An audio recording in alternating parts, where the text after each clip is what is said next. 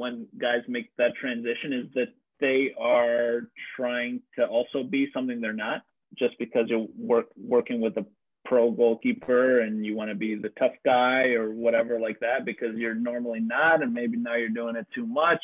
The biggest thing is just to be genuine and to plan your sessions, how you run your sessions. Why didn't my session today with David Ochoa, why didn't it go well? Well, okay, because of these reasons. Okay, well, got to make sure next time that I do better, whether it's my service, whether it's the flow of the session, whether it's understanding the workload of the session, and these different things.